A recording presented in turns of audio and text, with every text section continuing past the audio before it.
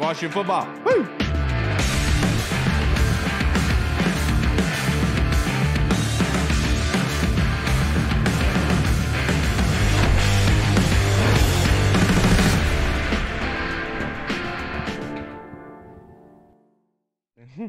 Hello, everybody, and welcome to the Burgundy Zone. I am your host, Kyle, and I am joined by my two co-hosts, Michael Hall and Michael Reed. The Burgundy Zone is a part of the Frederick Podcast Network. You can find out more by going to www.listenfrederick.com. But now we are joined by PFF, the host of the Fantasy Football Show podcast, Mr. Ian Hartitz. How are you doing?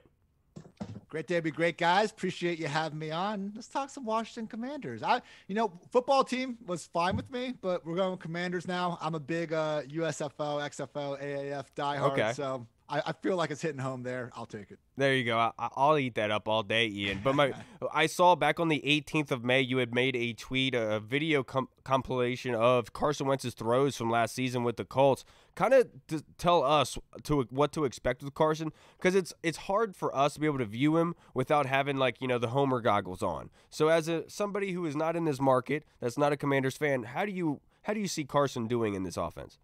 So weird how that video was received. It's a good minute 30 seconds of legitimately high level throws, and instead of just appreciating that, everyone's like, oh, now show the bad ones, show the lowlights. And I understand there is a low light video too, but the hating Carson Wentz thing, just because Colts brass can't go more than a day without just throwing him under the bus again.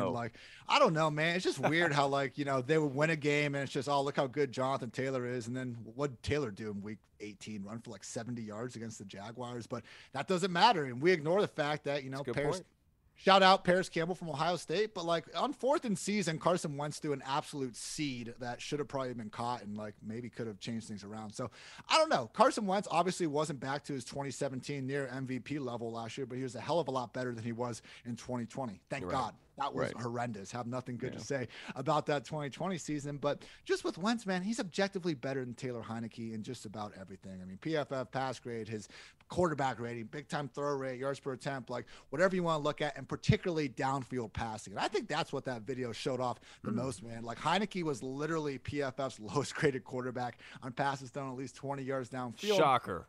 Yeah, come on, guys. Oh my God, when he weighed McLaurin deeper on that one and then proceeded to get him concussed, bro, you think you're Mike Vick, playmaker mode, trying to wave him back? Get out of here, bro. But with Wentz, man, again, he's not good, but we have this for some reason. Only in the NFL can you be a top 20, top 25 person in the entire world at what you do, and then just be written off as he sucks. So hey, I'll take McLaurin, Curtis Samuel, Jahan Dotson, and if Logan Thomas is healthy, I'll take them over those weapons that were with the Colts last year, with all due respect to Michael Pittman. But let's not act like that offense was bringing the best out of Wentz. So, it's just the Wentz hatred. I get it if you're Colts or an Eagles diehard fan and, you wish your team would have been better, that's fine. But as you guys know, there are a lot of players in the NFL that are far worse people than Carson Wentz. That if you really want to get worked up about, I think you can maybe have those negative vibes sent elsewhere.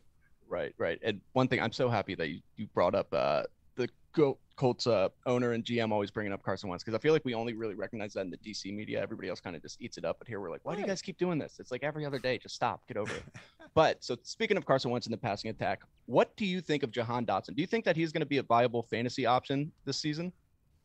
Yeah, man, he's going so cheap. And we were talking briefly just before the show. It's this weird phenomenon with guys like Dotson, Velus Jones, Alec Pierce, I think is another one over there with the Colts, where they go earlier than we expected them to. And instead of being hey, Washington thought Dotson was a top 20 player in the NFL, they're probably going to throw him the ball a lot if they think that much of him. Instead of that, we're like, oh, that's a reach because this random guy on the internet told me that he actually should have gone 50th. Because Walter Football said so. Yeah, exactly. It's come on. So, if Dotson had gone to Washington in the second round, I'm sure people would probably be thinking higher of him instead of him going in the first, which just makes no sense to me. So that's a good point. I'm not bumping him up because of that one training camp video of him unguarded jumping up. Like, we can chill out on that side of things. But man, like, you see him going right now, like several rounds past all the other first round wide receivers, and even the Christian Watsons, Sky Moores of the world are going well ahead of him. So Dotson is someone that PFF really liked. I mean, just because of his suddenness, his ability to just win out of the slot, and he is someone that's pretty damn good with the ball in his hands as well. I hope Terry McLaurin, I hope he gets paid. I think he deserves that. Curtis Samuel kind of did, but it's just tough to kind of tell where he is at health-wise. Like, non-zero chance that as early as next year, Dotson's racking up triple-digit targets with ease. Maybe even this year. You brought up Terry McLaurin. I wondered, one of my questions for you was going to be, what would be your guess for Terry McLaurin's contract? Obviously, yesterday, the Rams inked Cooper Kupp to the $110 million 5-year deal. What do you think Terry McLaurin is going to get? I think he deserves to be in the triple, getting that 100 million plus. And that's, I know PFF grades, people have a problem with them sometimes. I don't think they can be like, no single stat, not one stat out there perfectly encapsulates an entire player. So if sometimes PFF analysts are arrogant and are implying that, well, I can't speak for them, but I think it's a helpful, useful piece of the puzzle for someone like Terry McLaurin to help show how much better he is than his counting numbers tell you. Because anyone that hates analytics, like, they still talk about stats. They draw some line at a point where they stop understanding what they're saying and they just say, oh, that's bullshit. But let me tell you about yards per reception and whatever else they actually know. So, like, with Terry McLaurin, like, he was 25th since he's entered the league in yards per route run, 35th in yards per catch, 41st in yards after the catch, 13th out of 102 players in PFF receiving grade. You guys watch him every single week. The route running he puts on display, this idea that, like, contested catches are like a sign of a lack of separation. Look no further than Terry McLaurin see that, man. Yeah. There, he had that touchdown against the Falcons. I just tweeted a video. I was like, this one play shows you his entire career, because Terry put this dude in the dirt with a freaking route running.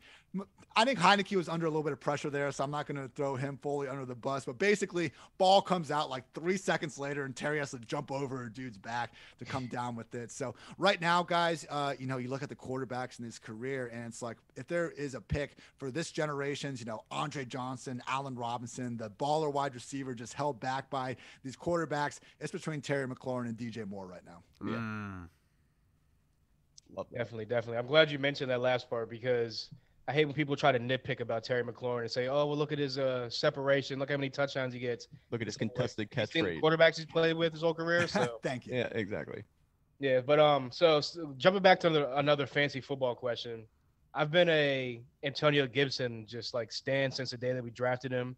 I thought that he would be used in the passing game a little bit more, but that might be due to circumstance, like other weapons, whatnot. But do you think that this is finally the year that they use him a little bit more in the passing game? He gets those yards up in the receiving game as well, gets his touchdowns up back to double digits again like his rookie year, because obviously they added Brian Robinson. They got some more weapons on the outside to kind of alleviate the pressure on him as well.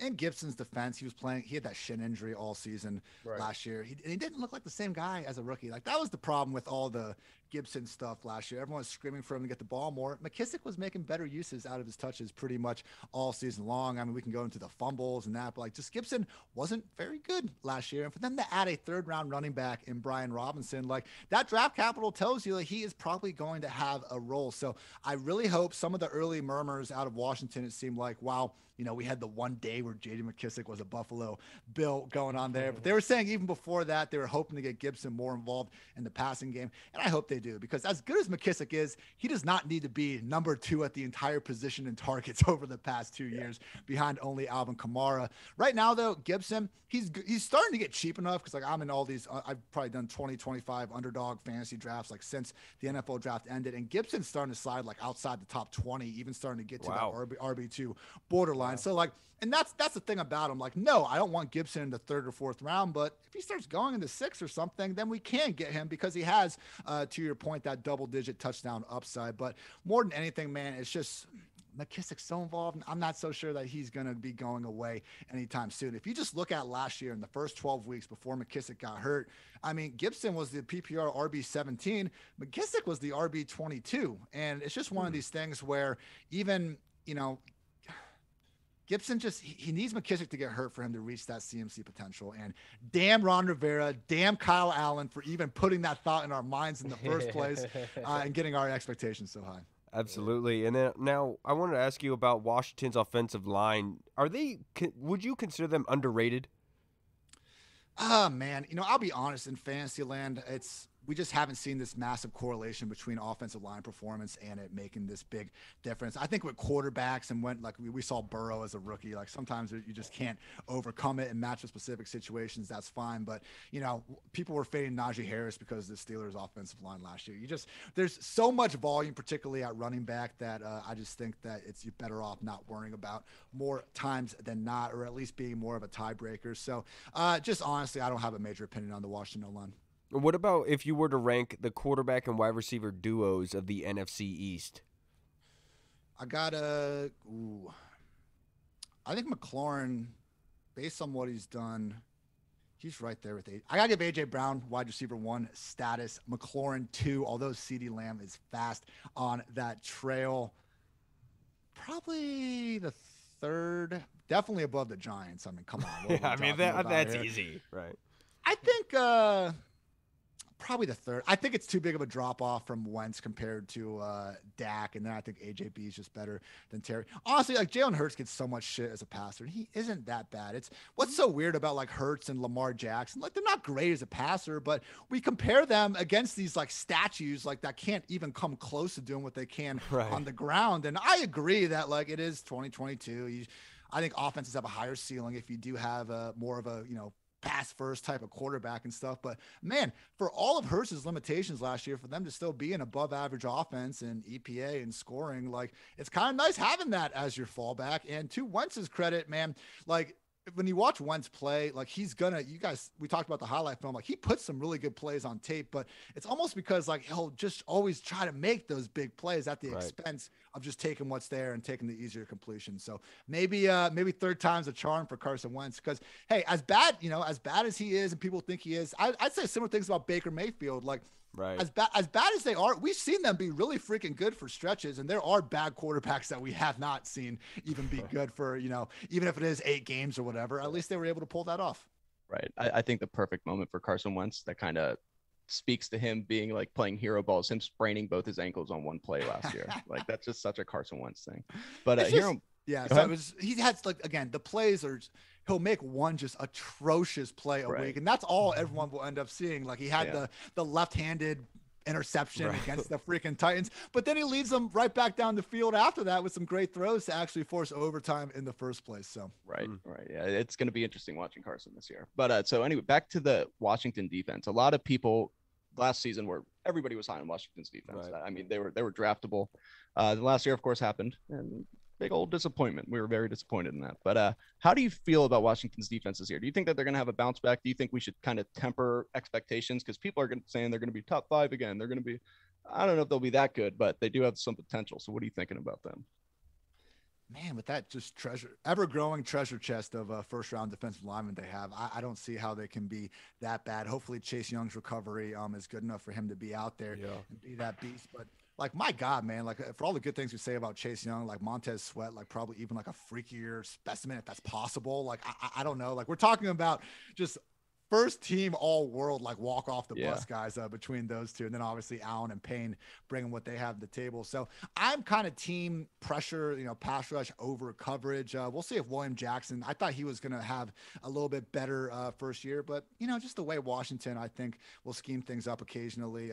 Kendall Fuller, they probably are more of a, they kind of need the whole to be greater than one individual piece of it. In terms of like fantasy, though, I have always been team last round, if you even need to draft them at all, because it's just the easiest, most streamable position. Our ability to predict defensive performance routinely falls short. And I just think playing the schedule is the way to go. So if you guys are ever in a fantasy draft, particularly in like July or early August or stuff, like just take backup running backs if you do not need to draft a kicker or defense, because the utility you're going to gain, even from someone like a Matt Breida or just someone like Boston Scott, if you're in just these massive deep leagues or something, like that guy, if God forbid something happens to Miles Sanders or Saquon, like all of a sudden they're an actual commodity. Whereas like Washington defense, who the hell knows, man?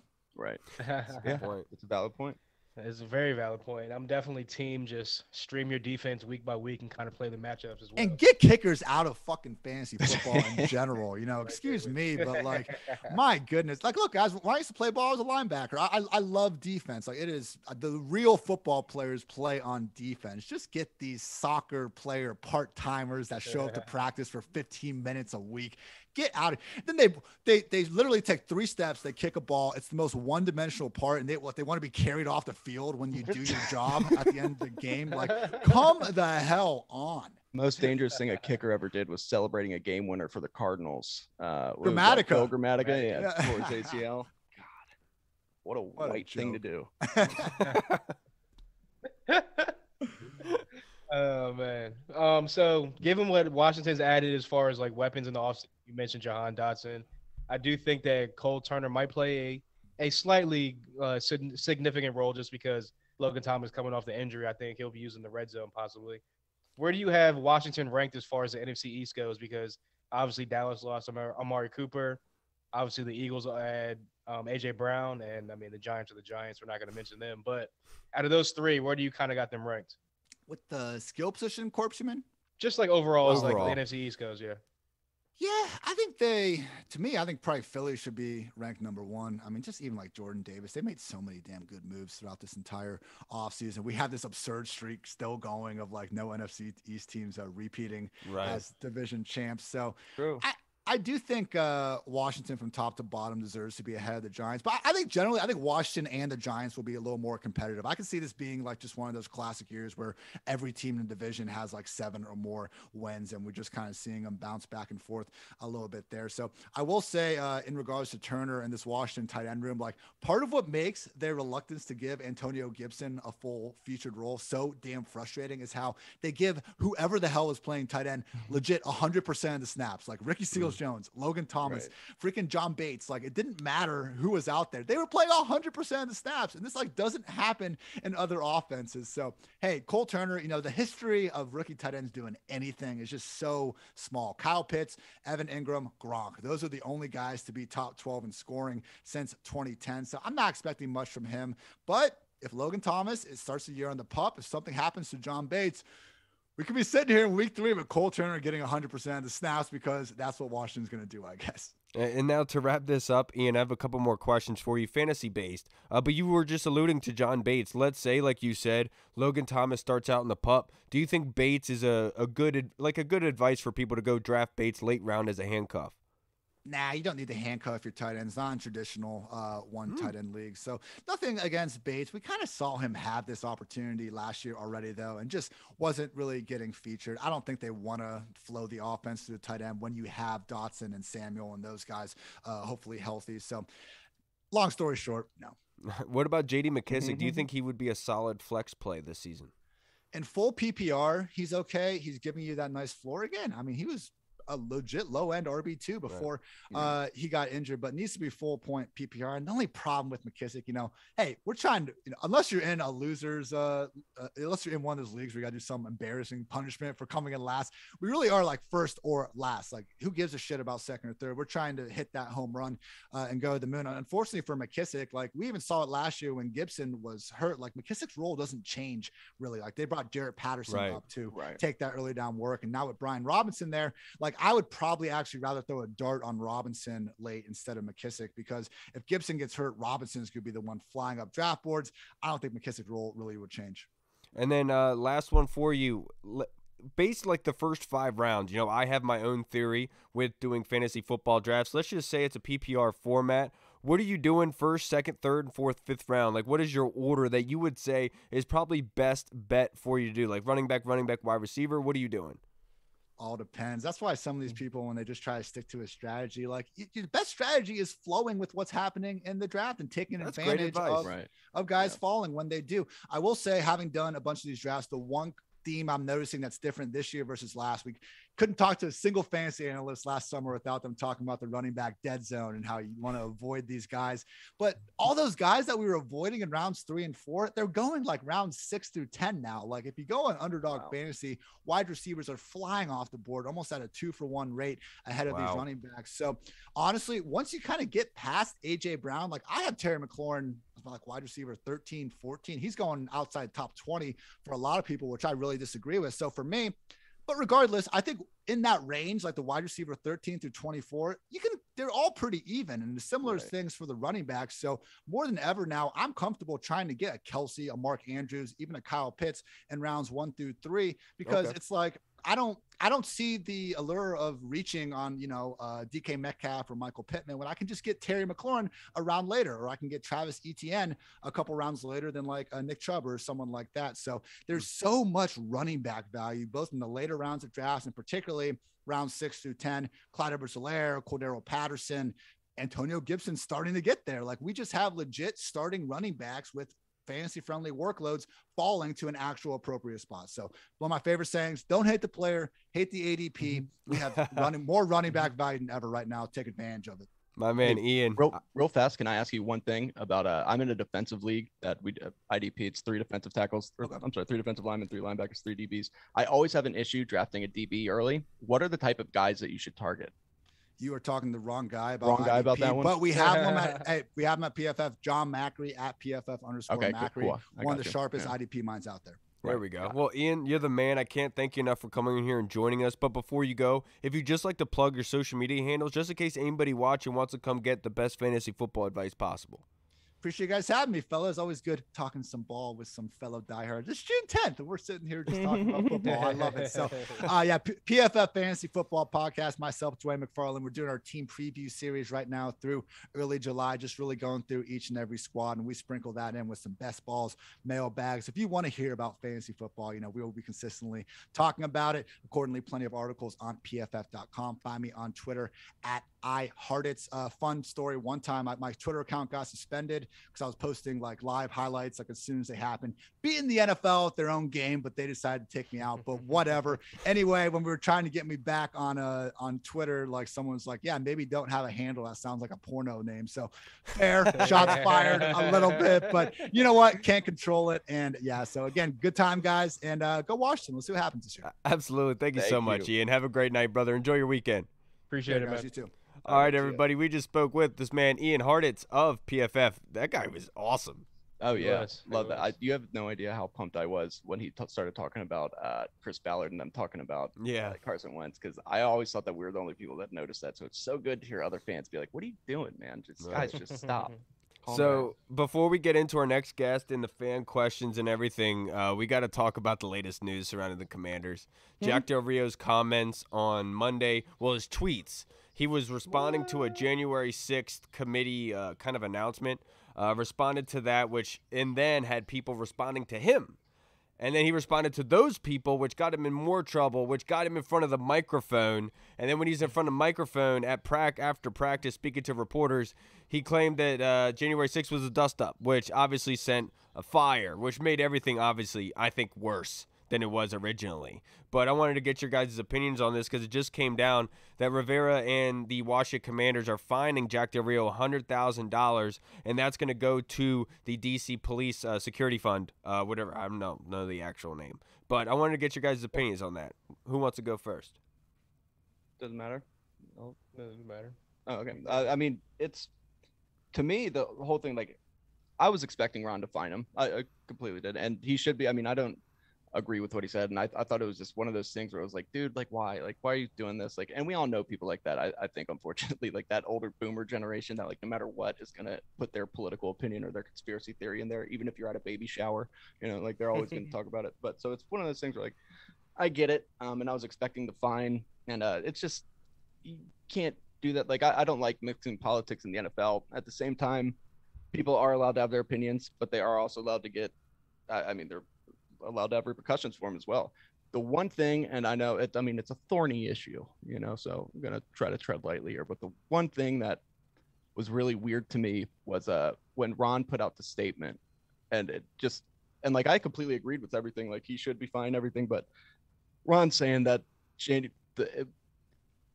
he understands the difference between a peaceful protest and that dark day. And it was, but that just because he was wrong doesn't mean that was a peaceful, like the stuff going on. There was peaceful protests there for sure, and that did a lot. But there was also, I mean, over 20 people died. It was $1 billion to $2 billion worth of damage, and it was just like, I mean, there were some parts of that were messed up too. Same time, Jack Del Rio, shut up. Like you can't even compare those two things. They're completely different. That's not right. That's not okay. I understand why people were offended about it, and it's just an obnoxious situation. I hope it goes away soon. Yeah, the way that I interpreted it, we kind of talked about it earlier in the week, but to me, it was almost like Jack Del Rio was taking more of a stance where it's like civilian versus government, whereas something that happens to civilians where like the businesses get looted and everything, the government doesn't really care. But it's not until the government has people raiding their place, their comfort zone where they actually do their work, that's when it demands an investigation for them. And I felt like that's what maybe Jack Del Rio was saying, essentially, is like, how come when it happens to us normal people it's no big deal, but when it happens to you guys it's the worst thing to ever happen.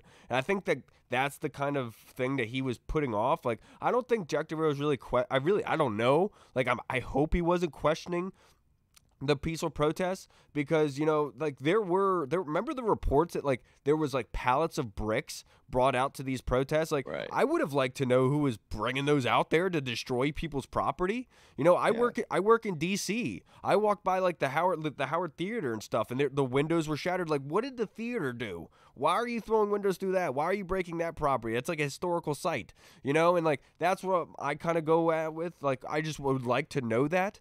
But I understand why they have to impose the fine, because it put Kendall Fuller in an awkward situation, because the media was asking Kendall Fuller, did you hear Jack Del Rio's comments? Did you see the tweets? And right. Kendall said, no, I haven't yet. And so the guy was like, all right, let me read them to you. Like, going up to John Allen and stuff. And the players having to be put on the spot like that, I can understand why there would need to be repercussions, because you're what you said, you're free to say what you said, but what you said put a lot of bad light onto the players and put them in an awkward position, and I could understand why that would need to be a teaching moment, and that's what the fine would entail, I would imagine.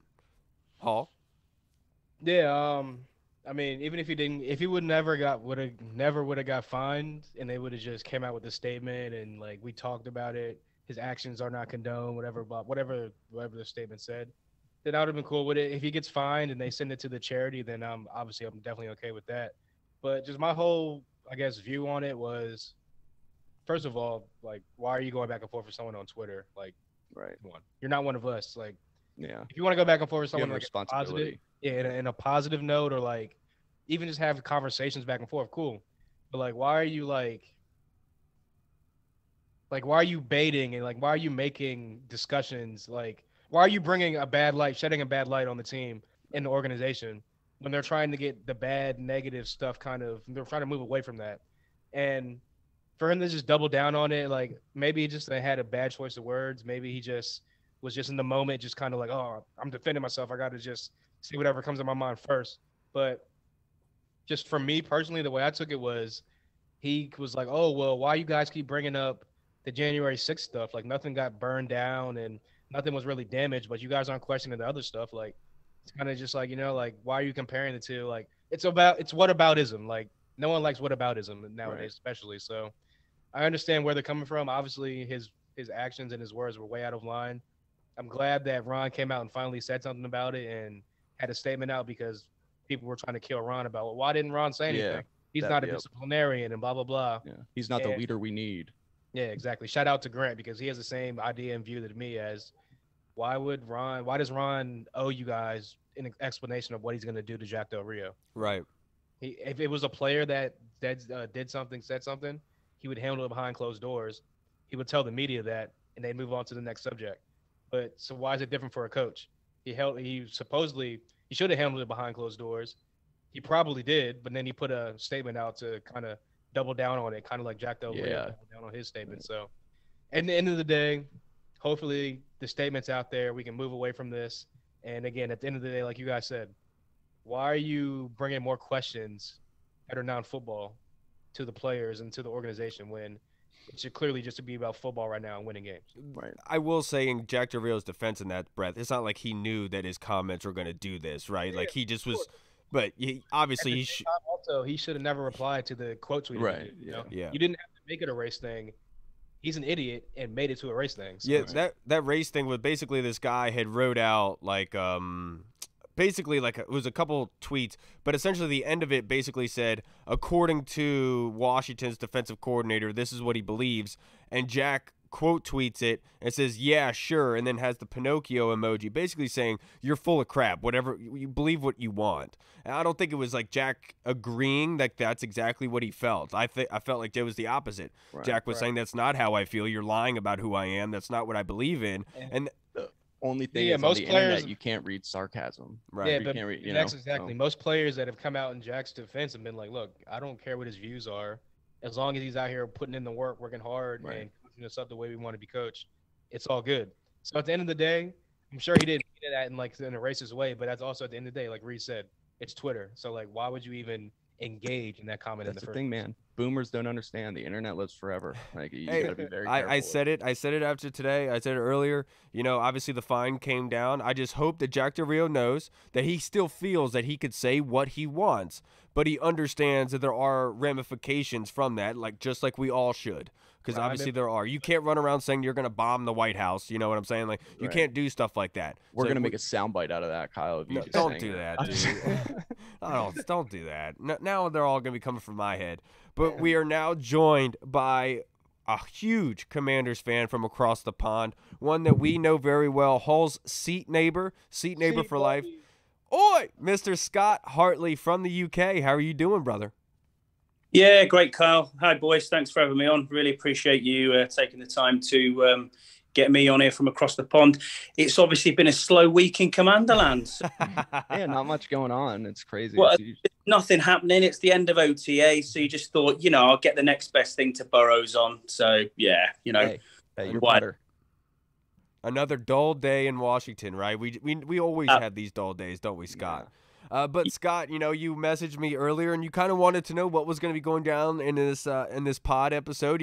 You wanted to know what to be ready for and anticipate. Well, the funny thing is, every week you are so consistent in being able to send us questions for this show that we answer for you, and you always take time out of your day to do that. So we figured that while we have you on here, that we'd ask you questions, sir, if that's okay for you. Yeah, absolutely. Go ahead. No problem at all. Yes. All right, my man. Now, recently this week, it just got announced that Curtis Samuel and AG missed practice one day, and it was more due to the fact that they felt tightness, and they were being precautious, you could say, Rivera had talked about. Are you concerned about Curtis Samuel and AG with these injuries? A little bit, to see him limping across to the side field and being told, it was a hammy, I think, for AG, as far as I'm aware. A twinge in his hamstring, yes, sir. Yeah. So, yeah, it's difficult. I am a bit worried. I'm not. It's not September, so until we see him on the field in September, I'm not fussed. He's looked good throughout the first parts of OTAs. If he's good to go next week in training camp, then it's no issues with me at all. I think I would rather they be cautious. He's almost like a Ferrari. If you haven't got petrol and you can't afford the petrol to put in the Ferrari, you're not going to take it out of the garage. So just, it's one of them. It's still early. It's June. It's not a real issue for me right now. Antonio Gibson, more of an issue if it's a tweak to the hamstring. But again, he's come off the turf toe for a long time. So we've got to just let it flow, and it's still early. Until we get to preseason or September, I'm not fussed at all. See, Scott, you didn't need to do any prep. You did perfect. Yeah, yeah, Scotty, this is a bit of a prediction one. So last year, J.D. McKissick was second on the team in targets, right? So Washington goes out and they figure, hey, we can't have a running back in that situation, So we're going to add Jahan Dotson. Curtis Samuel's back. He's healthy. They've got some nice pieces for Carson Wentz to throw the ball around to. Who do you think is second behind Terry McLaurin? Because Terry should be number one. Who do you think is second on the team in targets this year? Dotson for me, definitely Jahan Dotson. So, He's looked fantastic from what I've seen and what I've heard. I mean, yeah, it looks really good. I mean, you guys were at OTAs, Carl. You were out there watching. So, nobody said this guy doesn't look like the real deal already. Yeah. We still don't know what's going to happen with Terry's contract. So we have to be careful with what's happening with that. I do think he will be second, though, in touches. I still think McKissick will be right up there. Yeah, I really do. I really do. But it depends.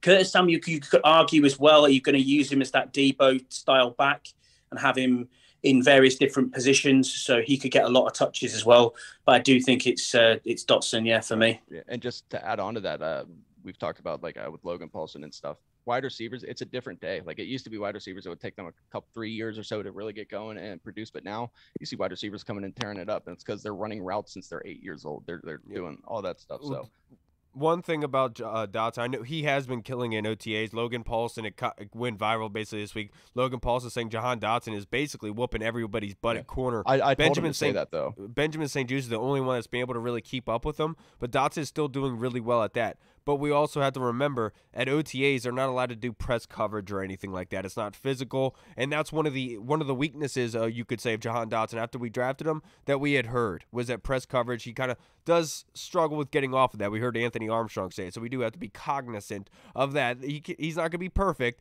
but he's got stuff to work on, and I'm sure he will. But he has been looking great. Definitely. So I forgot my question was going to be. Hold on. My bad. So obviously this offseason, they've added a lot of pieces to the offense. Not so much on the defensive side of the ball. They brought some guys back, like Bobby McCain and who else did they bring back? I'm just blanking right now. I had a question. Kyle's like started talking. I was just like, you want me to take it? I can. My bad. But Scott, if you can remember, what do you think is the best Washington game you've ever watched? Best one I've watched in recent memory. Well, the two that I would say was the RG3 one against the Vikings. Obviously, the run, unbelievable. That's what made me fall in love with the team. I'll be honest with you, it really did. That was like, yeah, this is solidly my team. Because I don't know if you know, before I had a few American friends. There was a few who were American serving personnel on British military bases. And we watched various American football games. A lot of my friends followed the Bears or the Packers. I kind of tagged along with the two of them. And I thought, no, I want to see what Washington do. And that's what solidified it for me, watching the draft and seeing RG3.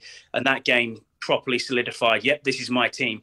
In recent memory, though, you would have to say the Dallas game in Dallas and when Montez Sweat's played, that's what got me.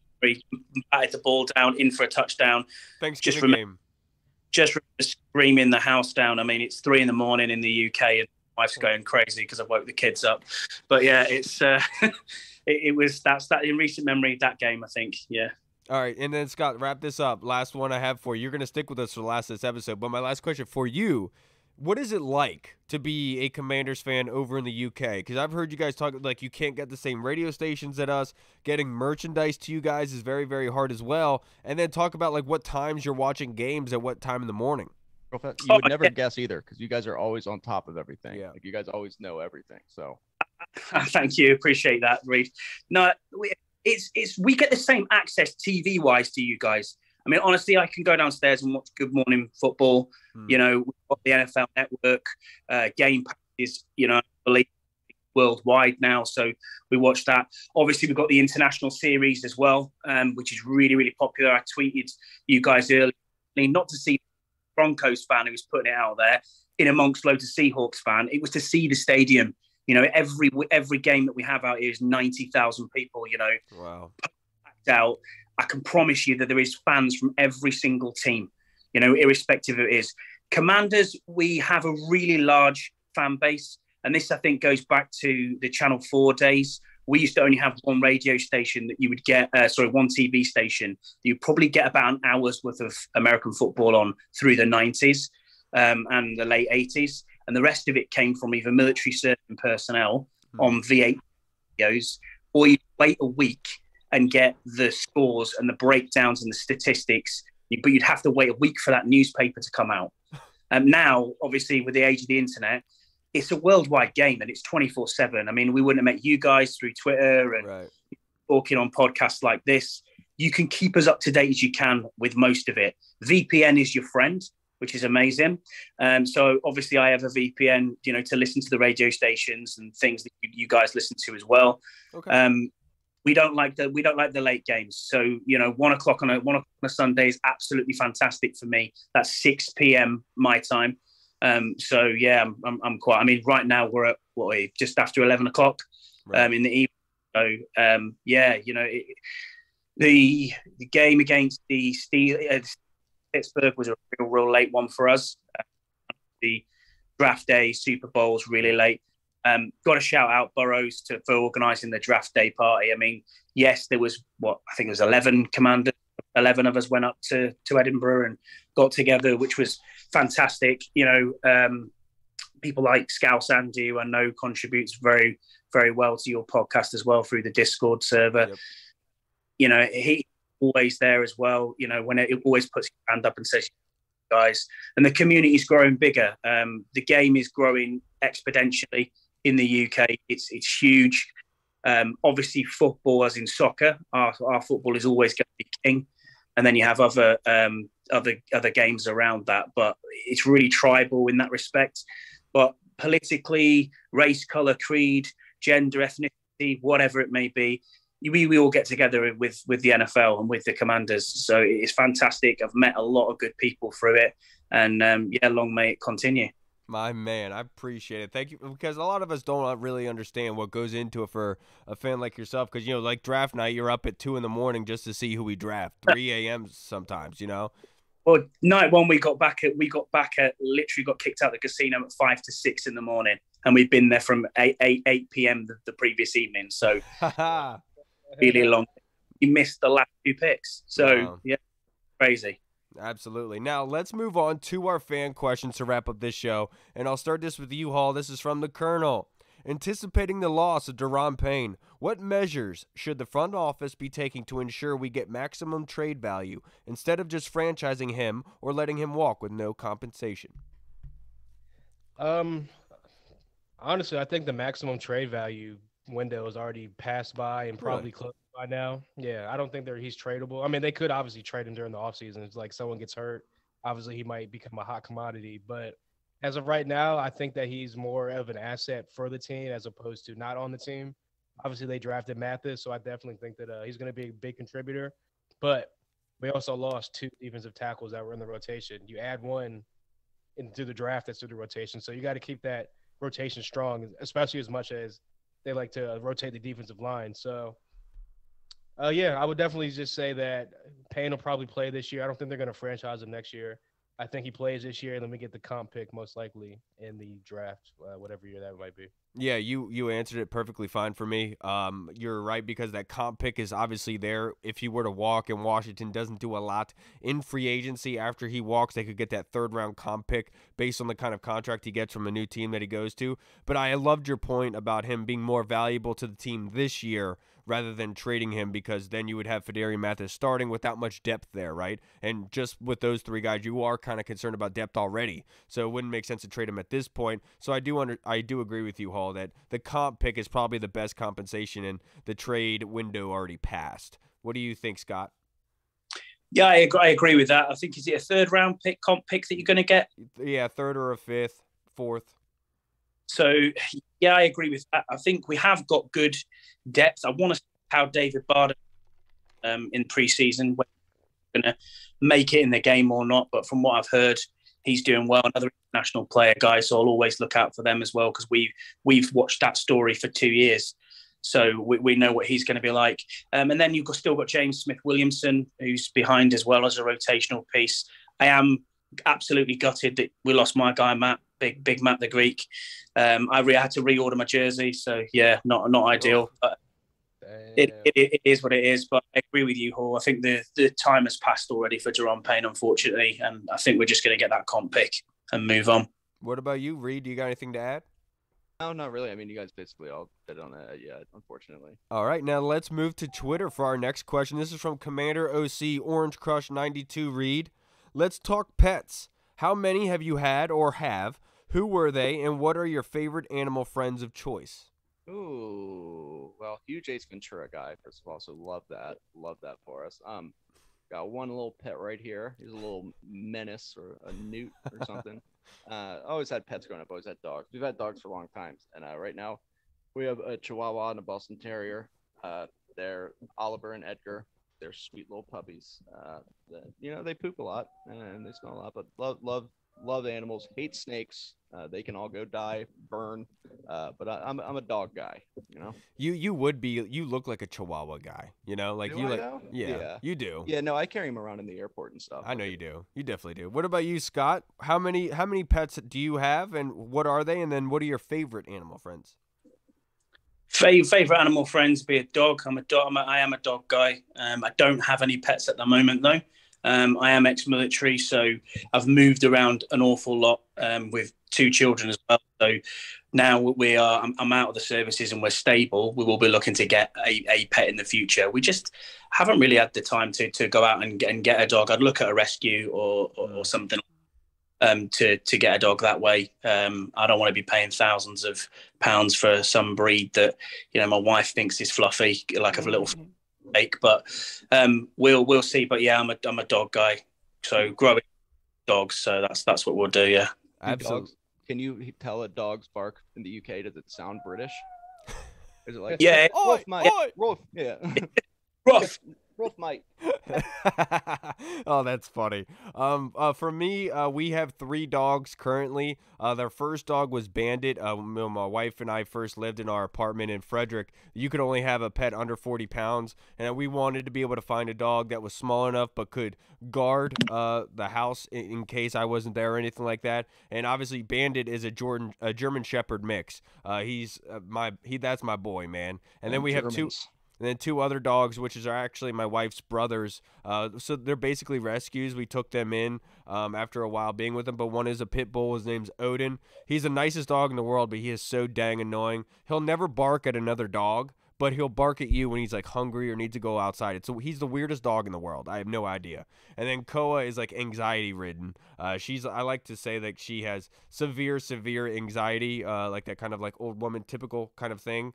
And she's always flipping out, but she's a protector, dude. She's a bad girl. She'll whoop up any of the boys. She'll destroy them. But then we have 2 cats as well, Rain and Lily.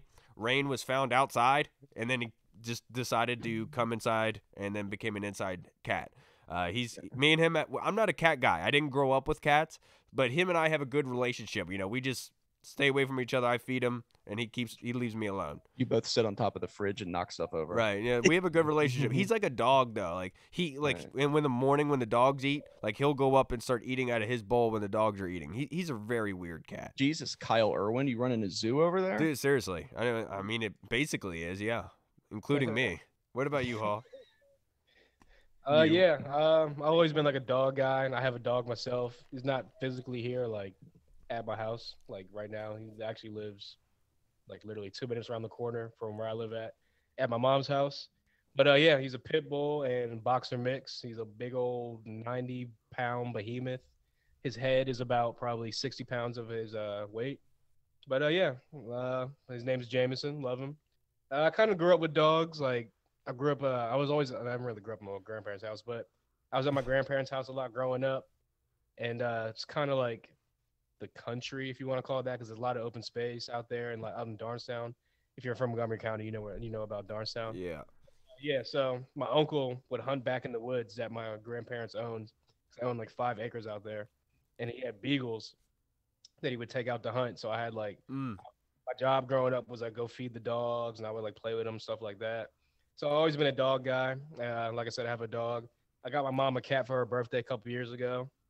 And yeah, I'm not really a cat guy, but if it's a nice cat and it's like willing to like be petted, cool. But most of the time, I don't trust them. So, have you ever seen Joe Dirt? Of course. Who hasn't seen Joe Dirt? You remember when he gets adopted at one point when he was a kid, and the guy takes him out duck hunting, and he comes out of the water with the dog. I imagine that's Hall. Like one morning, the dogs aren't. Dang. But I will say our dog Edgar, I'm 98% sure that back in like the 1800s, he was once like in a colony in New England and got turned into a dog because he like understands people. So like sometimes he'll bark at us and we're like, that's dude, he gets it. He's a person. He's stuck in there. He's been stuck in there since the 1800s because of some witch, and she's dead now and can't reverse the curse. So, oh, dude, what a storyline that would be, right? That's like, there you go. No, it's real though. I think, no, it's called Hocus Pocus. I know. Scott, that's the whole point of the joke, Reed. All right, so Scott, our next question is from Twitter. This is from Rod Diff.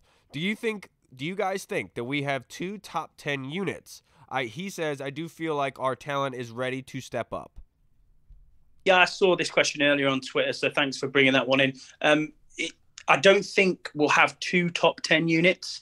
I think we'll have 1 top 10 unit on the defense. I do think that has to step back up, and I do think it's worthy of being a top 10, but I don't think the offense will be top 10. I think it'll be there or thereabouts. Maybe it'll be top 15, definitely, but I don't think it'll be top 10. I think we'd be just short of. But what I do think we'll see a massive uptake on the offense and a total difference in that, which will make people think, oh yeah, that is a really good unit. But I do think we'll just be a little bit shy. Yeah, I would say that they have the potential to be, without a doubt. I think the biggest variable that has to do with them being a 2 top 10 unit is health, to be perfectly honest, and being able to come back healthy and stay healthy consistently. They can't continue having these really bad injuries at bad times when they cannot afford them. And like we had with Antonio Gibson, J.D. McKissic, all the way down the line. So health is the biggest thing for me. But yes, they have the potential to be 2 top 10 units. What do you think, Reed? Yeah. No, I mean, they definitely have the potential. I mean, all signs right now that they're saying that of course, the coaching staff and stuff are high on their guys. That's why they have them. And they're banking their jobs on them. But they say that they think that they can have a top 12, 13 offense in this league easily. I mean, they really like them. And I could see that. I really could. I could see Carson Wentz making a huge difference. I won't let myself get too excited, though. I'll say that they'll finish just like you, right outside the top 10. But I do expect defense to turn things around because the easier schedule, they're not facing a murderer's row of quarterback. Chase Young in year 3 is going to be out of the sophomore slump. And it's just, you could see these guys start to turn around individually once they start playing together. And hopefully they don't get into any dust ups with JDR over there calling the plays. And, but no, I think they'll be fine. They should be good. They're good as long as they're healthy. What about you all?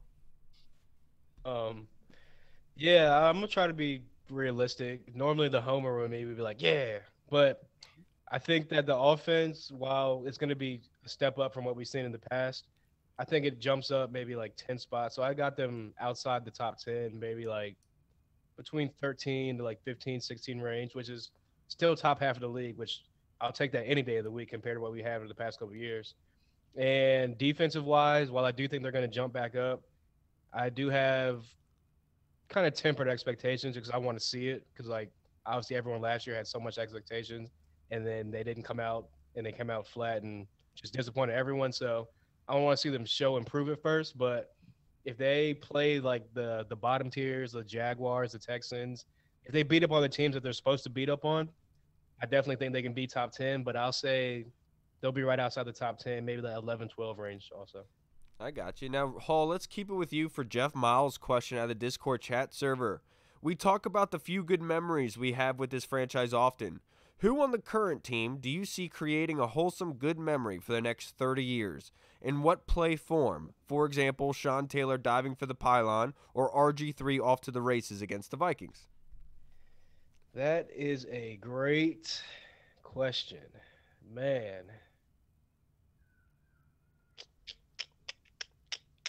I think it's going to be, you know what? I'm going to go with, I think it's going to be a deciding playoff game, like a deciding get into the playoff type game, maybe even deciding win the division type game.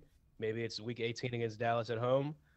I think that Jahan Dotson, the rookie, for all the post-draft like hate that he got because he got overdrafted and he wasn't this high on people's board and no one knew really who he was because Mel Kiper and Tom McShay didn't have him mocked to us and no one knew much about him. Everyone was all up in arms and pissed. I think that he comes out, shows and proves this year, has a great rookie year compared to most rookie years for wide receivers here. But I think he makes a crucial play in week 18 for us to beat Dallas, and that's either going to get us into the playoffs or it's either going to get us to win the division. I think he gets a go-ahead touchdown to seal the deal week 18 against Dallas. Jeff, this is a great question for the next 30 years. I'll say it's Carson Wentz Monday night against the Eagles. Throws a bomb late in the game for a touchdown for them to win. And then in the post game, like that kind of build up, the players will respond to that, because this is like for Carson in a way, like his kind of retribution, they won. And that could be the turning point for the season where like the team feels like a team, like they're all one unit, like fighting for one another. And I feel like that moment of them like maybe giving them the game ball or celebrating on the field could be something that's remembered for 30 years on down the road, is that Carson Wentz game Monday night against the Eagles, getting his revenge and our revenge at the same time. What do you think, Scott? Yeah, I'm going to stick to Hall almost and look at next season. You just imagine now. You imagine the scenario.